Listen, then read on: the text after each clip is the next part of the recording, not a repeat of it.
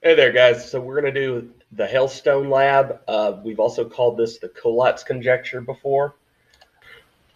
Collatz conjecture states that if you pick any number, and if it's even, divide by 2. If it's odd, multiply it by 3 and add 1, and repeat this process long enough, eventually you will end up with a 1. And the algorithm is called the Collatz conjecture. The series of numbers it produces is the Hailstone series, and that's what our program is about. So write a program that will ask the user for an integer variable from 1 to 1,000. The program should generate the Hailstone series for that number. The Hailstone series is an interesting sequence of numbers that can be calculated thusly. We've already stated. This process is repeated until a value of 1 is reached. It is theorized that every number will eventually end at 1.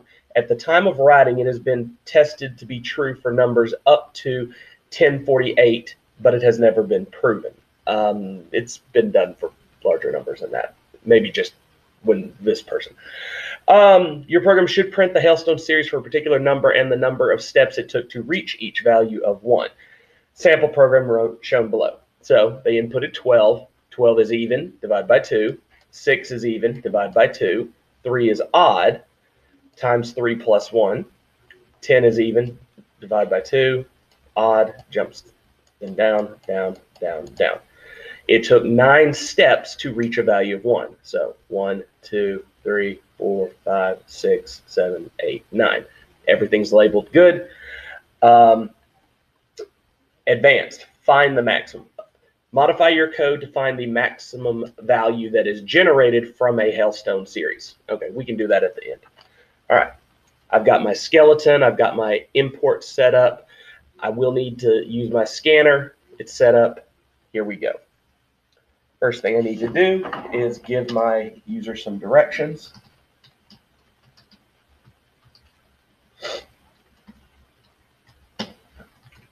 Enter an integer, 0 to 1,000. We do know how to put in a check for this. We could prevent them from entering anything more, but we'll type whatever. Int num equals scan dot next int. There we go. We have saved the value that we are generating. Now, we know we need to keep track of the number of steps. So let's make a variable for those. And we'll start at 0 because we haven't done anything yet. And we'll come back to get the maximum later. Now, since we're looking for a condition, we don't know how many steps it's going to take every time. So a for loop is not as convenient for us as a while loop. So let's stick with while.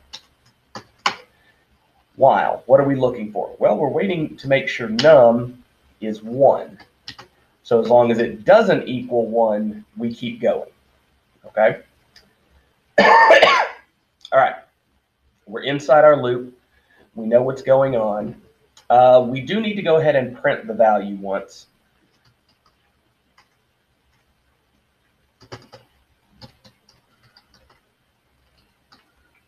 And they have them in a column, so we'll go ln to mimic theirs. And we just want to list the value, so print num. Okay. Yeah, that works. And yep. Okay, so if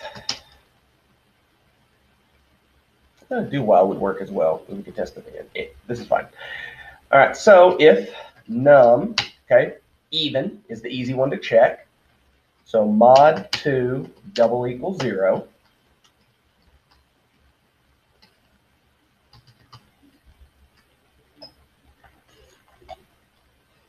If that's the case, I want to take my number and I want to divide it by 2.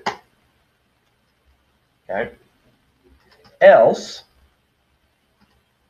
when it's odd, I want to multiply the number by 3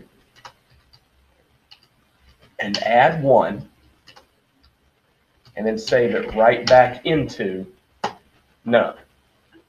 Okay. And that's it. Oh, hang on, we need to update our step value. So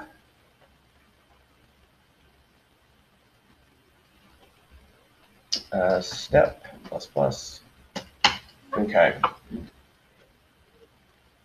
Steps. All right.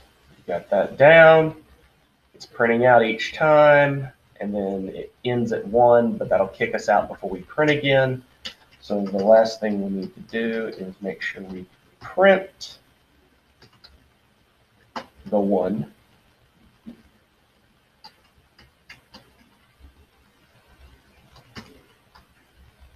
Just in case.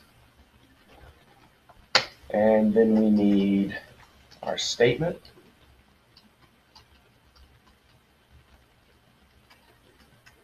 It took concatenate steps to reach 1. Okay. There you go. There's the basic function for Hailstone. We grab a value, we print it, we decide whether it's even and odd and act accordingly, and this keeps going until our value equals 1. So now we need to add the maximum. So let's go ahead and set it. Max is -1. We know that that's not going to stick. We know it'll be replaced every time. That's perfectly fine. Okay, we plug in here, and then we just need a little quick check. Let's see, where's the best place to put it?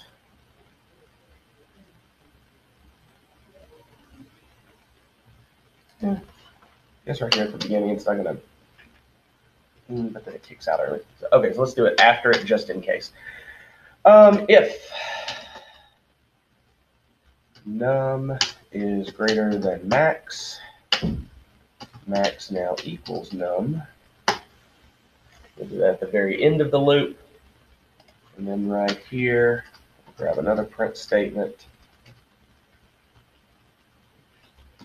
The maximum number was concatenate max. End. Let's give it a shot. You think it was 12 to practice with? Let's do the same thing. 12 is the same. Okay, numbers work good. Need a little spacer there.